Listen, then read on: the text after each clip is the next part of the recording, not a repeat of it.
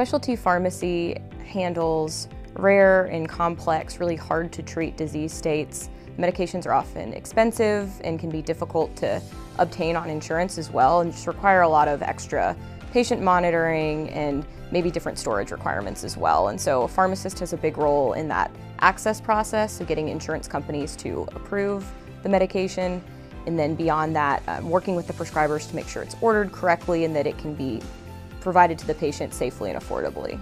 I chose to become a specialty pharmacist after learning about the field as a community-based pharmacy resident. I really loved the idea of being able to problem solve, work with insurance companies, selecting the best therapy for the patient based on guidelines, and really being able to have that kind of hands-on patient experience in clinic, but also be able to spend time precepting students, researching, having a more flexible schedule without set patient appointments, but still being that lead consultant for clinic.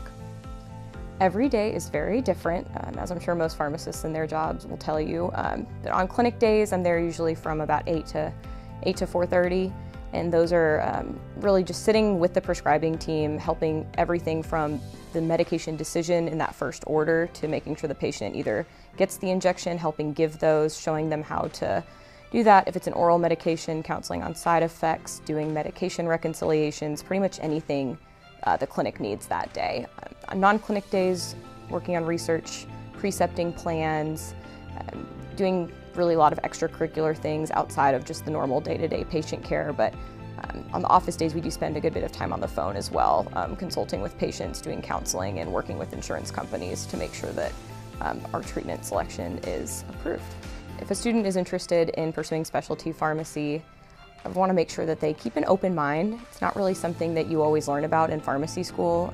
I work with our gastroenterology team doing inflammatory bowel disease, so Crohn's and ulcerative colitis, which I remember maybe learning about for 30 minutes to an hour in pharmacy school and not necessarily having that knowledge base, but kind of becoming an expert on the job. And so you don't have to be brilliant or a genius in a certain therapeutic area to move in there and really have an impact. And so residency training helps, but I work with people who came from retail, I work with people who came from inpatient, people with PGY2 residencies, just 1 year, maybe even no residency training. So there's definitely a bunch of different avenues to get into specialty pharmacy, and I'd recommend doing a IPI or API rotation month in that area just to get more comfortable and maybe even just learn a little bit more about different disease states and careers in specialty.